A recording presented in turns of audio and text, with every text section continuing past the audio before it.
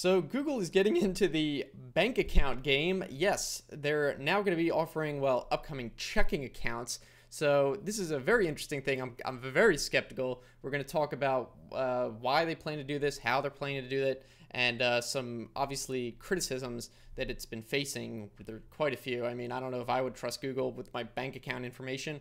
But so before we get started though, be sure to like the video because I mentioned before in other videos, I'm kind of relaunching this channel to be talking more about news. And since this channel has been inactive for a while, we kind of have to wake up the algorithm a bit. So be sure to like the video and that way the YouTube algorithm will know that this channel is active again. And also, if you want to, you can check out the Theojo Discord channel. It's a lot of fun. We got lots of topics in here. We got the tech channel. We got the TV, movies, books channel. We got the general channel. It's a lot of fun.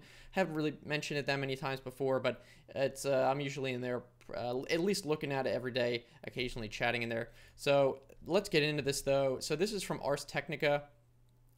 And it says checking accounts will be a rich data trove. Google says it will keep to itself. I don't know. And they're claiming they won't sell the data. They won't sell the data, but they're sure as heck going to use it. And that's probably the big criticism I have of it.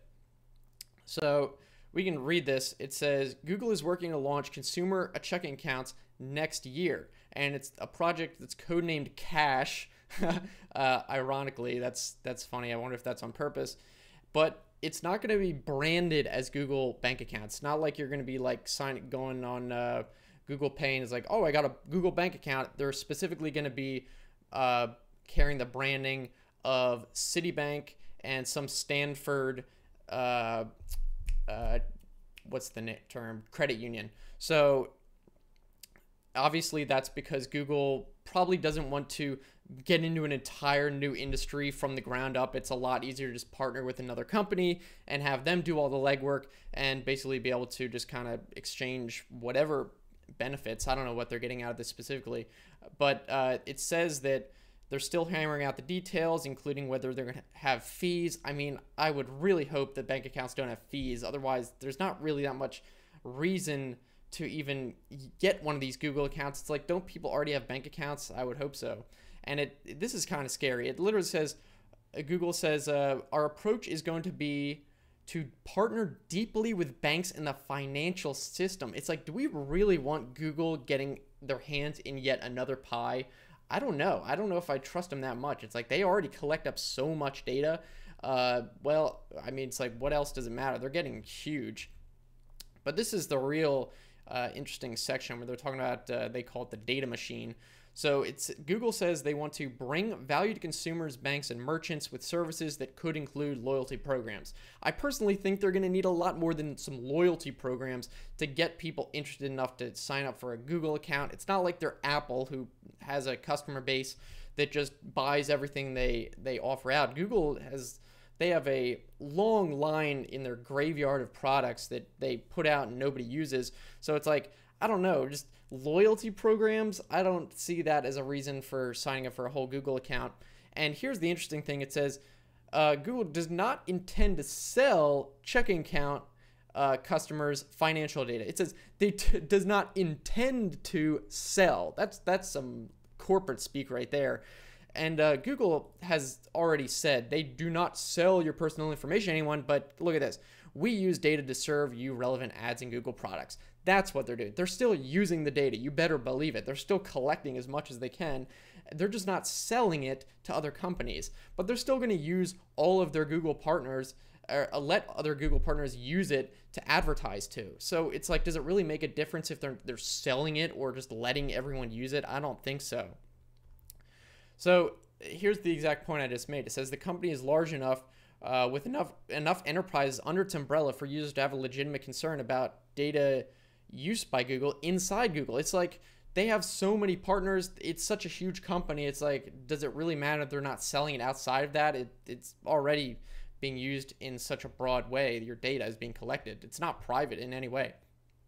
And it says earlier this week, the Wall Street Journal reported that Google is hovering up healthcare financial data from tens of millions of patients, potentially adding the fuel of criticisms, blah, blah, blah. It's too big. So yeah, they're collecting as much data in as much industries as they can. And I guess just to be able to sell better ads, if they know now what you're buying specifically, where you're spending your money. I mean, that's going to probably be extremely valuable if, because I don't know how Google works in terms of, I mean, I know they have like widgets you can put in your ads on your websites. So, and probably be able to track and get a good idea of who's buying what from what websites. But I mean, if Google can then now have from your straight from your bank account info where you're spending your money, I mean, imagine how valuable that would be to merchants to be able to advertise to consumers who have been spending their money at competitors, who have been spending their money with that specific merchant, and now you can be able to upsell. I mean, this is probably invaluable for Google, and but that would only be for people who specifically, I guess, sign up for one of these accounts. But who knows? Maybe Google will even partner with these banks to collect data that isn't specifically with Google branded. I don't even know if that's possible. If that's complete speculation. But clearly, they're going to be using this data for ads. Like, I mean, I think a vast majority of Google's or Alphabet's revenue is from Google Ads. I mean, they are the king of ads. They always have been. And I think, if I recall, at least at some point, it's like a small fraction of their actual revenues from these other projects, and really it's all from Google Ads. So the fact that they can find even more ways to make money from you just based on information is pretty crazy. So they're now getting healthcare information. They want to be able to get financial information, and I don't really see the benefit, though, of why you would want to sign up for this. Now, in the past, obviously Google already has Google Pay, and apparently this would kind of tie in with Google Pay. So it'd be like a bank account, but you can already deposit money into Google Pay. I don't really know how this is going to be different, but in the past, Google has offered some other financial services like the Google Wallet card. I'll make the video bigger so you can see this.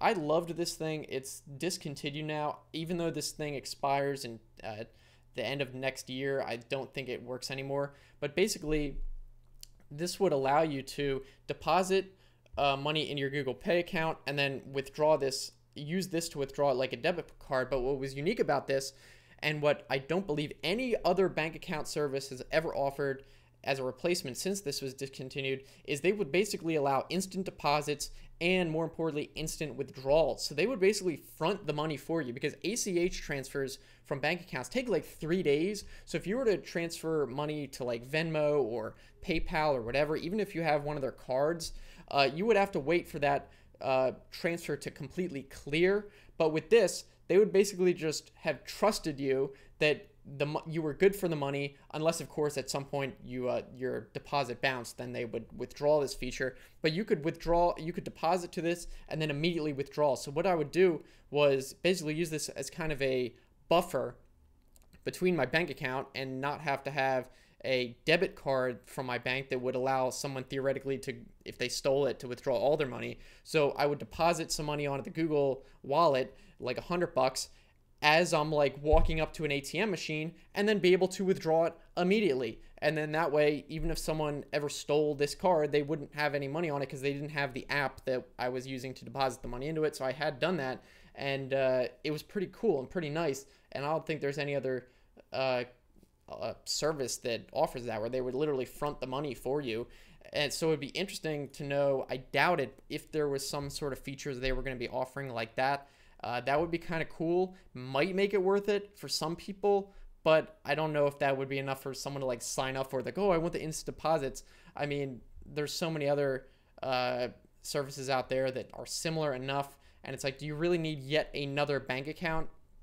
I don't know. I probably don't need it. I have like Venmo where I can do a similar thing. I just have to wait a few days. So really it's just a matter of, putting in a little bit extra money. So like maybe a few $100s instead of $100, and just plan ahead. I don't know. But I do think it's kind of scary that Google is just really getting into so many different industries for the sake of just making money. I mean, that's a business. It makes sense. That's what they're designed to do. But you would think that there might be some regulations to protect against this. You don't really know.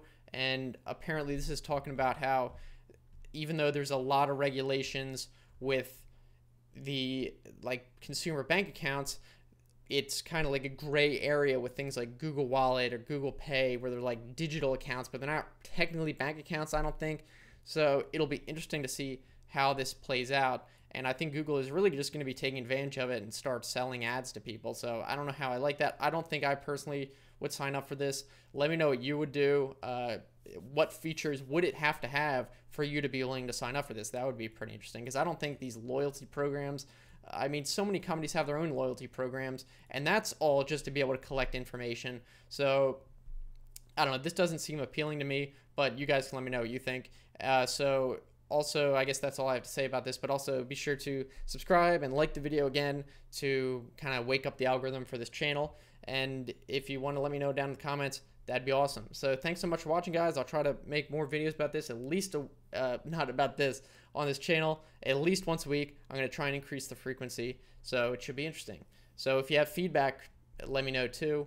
And I guess that's it. Have a good one.